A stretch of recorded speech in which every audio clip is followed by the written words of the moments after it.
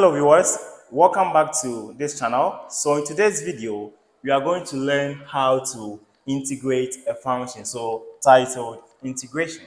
So integration generally is the reverse of differentiation. Integration is the reverse of differentiation.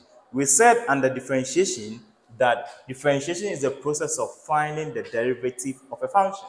So let's say I have a function y is equal to 2x squared plus what? 3. We said to differentiate this function, we differentiate y, we differentiate x. So that's going to be differentiate y, differentiate x. Okay, so once I do that, I come to this part. So I'll be saying that if I want to differentiate this function, which is 2x squared, all that I will do is to multiply the 2 by 2 and subtract 1 from what? The exponents. That's going to give me 2 multiplying 2, okay? I have my x repeated, I have 2 here minus 1. And we said the differential of 3 or as a constant should be what? 0, so plus 0. So therefore, I can say that dy over dx, differentiate y, differentiate x, should give me what? 4x to the power of 1. This is the same thing as what? 4x. So this is what we talk about when we're talking about the issue about differentiation.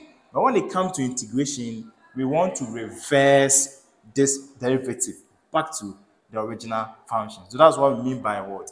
Integration. So integration is the reverse of differentiation. Okay, so once we've gotten that baseline idea, then we can straight away talk about integration.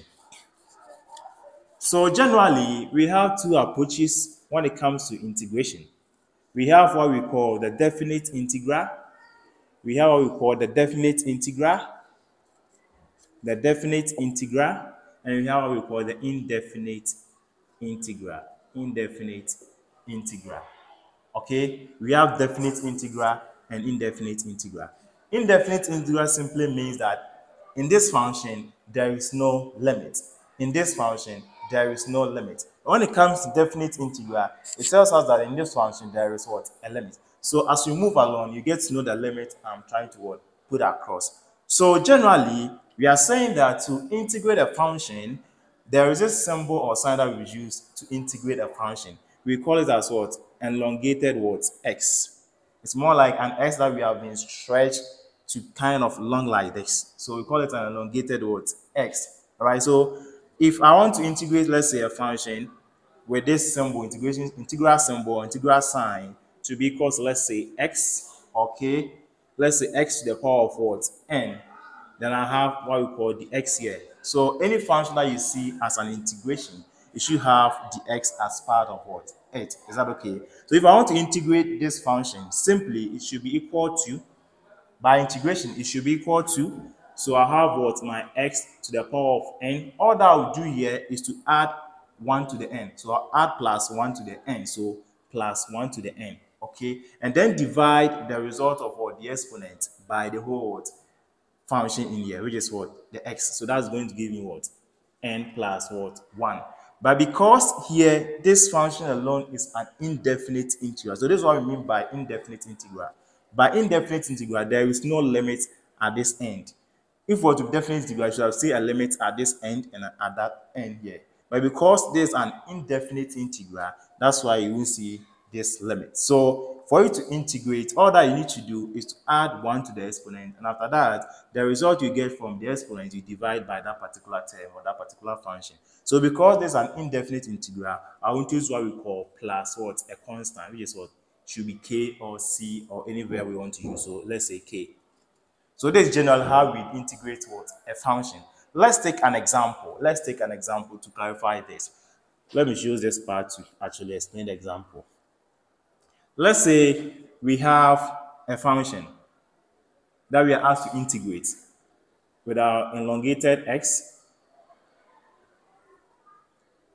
right? Let's say this is a function, 3x dx. We are asked to integrate this function. We are asked to integrate this function. How do you integrate this function? It's very simple. So what I'm going to do here is to tell us that here should be equal to, here should be equal to, here all that we're going to do is to add 1 to the exponent x here. Because remember, 3x is the same thing as 3x to the power of what? 1. So I'll add 1 to the x and then divide the result by what? The whole of 3x. So that's going to give us what? 3x x to the power of 1 plus what? 1.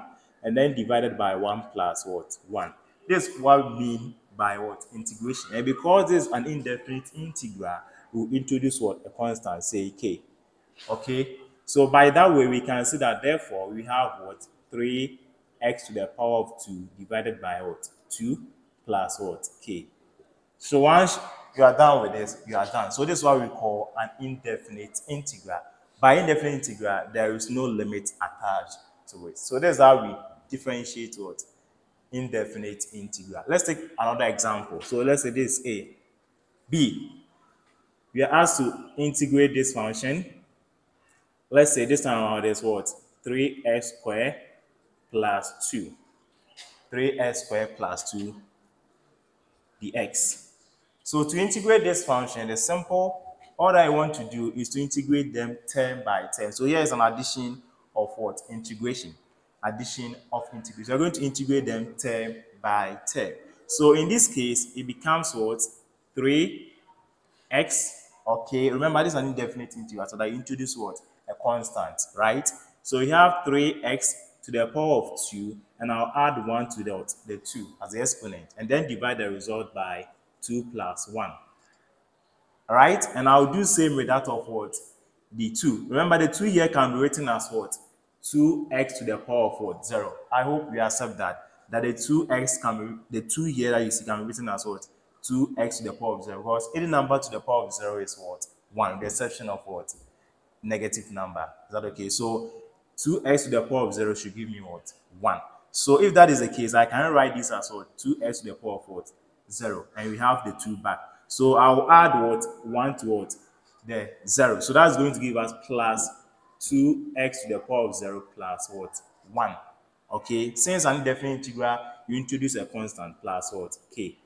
Okay. So therefore, we arrive at what? 3 out of 3. Then you have x cubed plus 2x, because 0 plus 1 give me what? 1. So that's going to give me 2x plus what? K. So therefore, 3 can cancel what? The 3. 3 out here can cancel. We can have what? X cubed, okay, plus 2x plus what? K. And then you are done. So this is how we have the function when you want to integrate the sum of the function. So thank you for watching this video. So in the next video, we'll take on to the integration of what? A fractional function and other issues that we'll deal with. So I will see you in the next video. Bye-bye.